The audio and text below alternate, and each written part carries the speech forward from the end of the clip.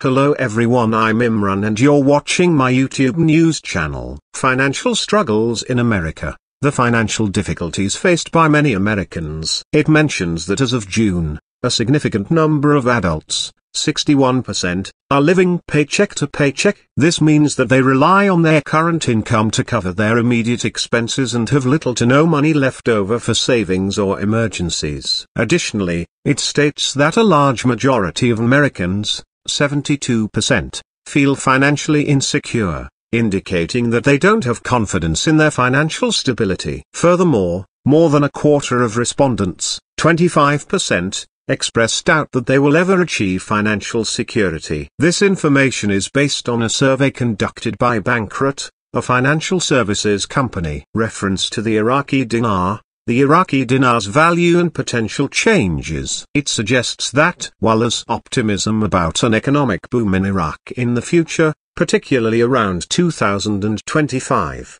it emphasizes that the increase in the value of the Iraqi dinar won't happen overnight but rather in gradual increments. It mentions an individual named al-Sudani, who initially faced challenges visiting the US but is now scheduled to arrive on the 20th of an unspecified month. There is speculation about whether he will engage in international contracts. CBI and US Treasury. Next, meetings between the Central Bank of Iraq, CBI, and the US Treasury. It suggests that significant developments are occurring related to Iraq's currency and economy. There's an implication that a change in the exchange rate for the Iraqi dinar may occur by the end of September, indicating that the currency's value might be adjusted. Cooperation and reforms.